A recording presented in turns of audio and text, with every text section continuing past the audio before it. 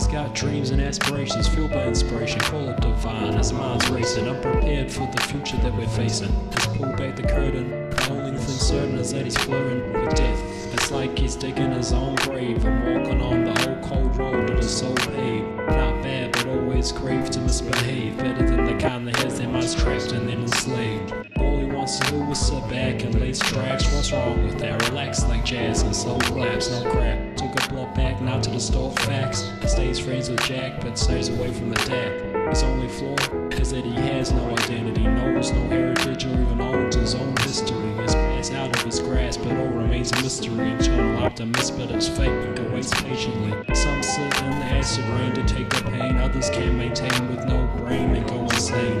I just take a whirl on the mic, consider around wasting my life waiting for the girl who smells like